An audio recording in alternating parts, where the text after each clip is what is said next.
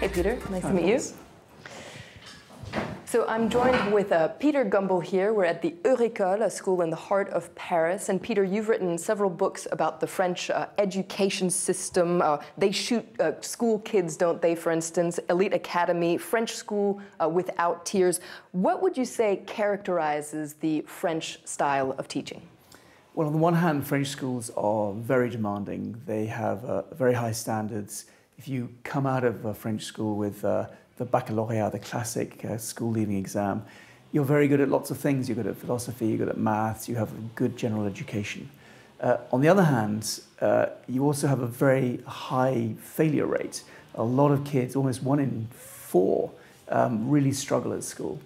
And when you look into why that is, you discover quite quickly that there are important differences between the culture of French schools and the culture in many other countries, particularly in the Anglophone world. And those differences are primarily the role of the pupil and the relationship with the teacher. For example, the classic things of encouraging, of motivating, of helping kids progress and saying, you know, you can get there, which you find in English and American schools, is really quite rare here. You have much more this idea that you have to fit into a mold. In France, you play a much more passive role in the classroom as a child. You're there to seep in information from the teacher. What consequences does this have on French students? There's a lot of stress in the system. There's some tests by the OECD, the PISA tests, which show that French kids are more stressed than anybody else in the world about French homework, especially in maths.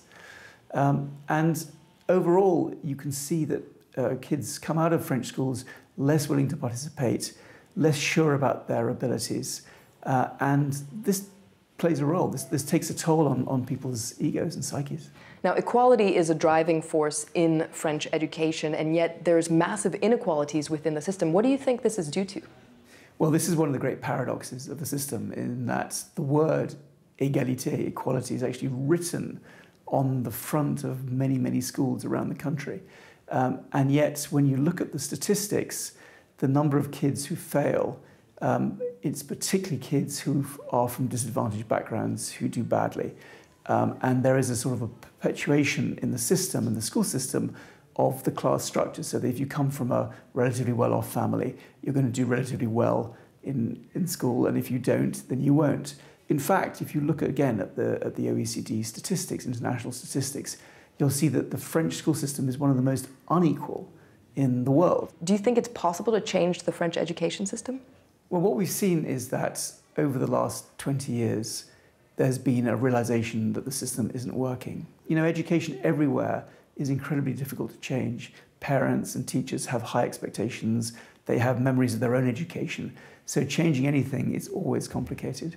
But what's important is that the French themselves understand the system doesn't work, the failure rate is too high, it's embarrassing and more, it's seriously damaging to a society to have an education system where 1/4 of the kids are failing. And so people are saying we need to change, and finally we need to get on with it. Well, we'll have to leave it at that, Peter. Thank you so much for being on our show, French Connections Plus.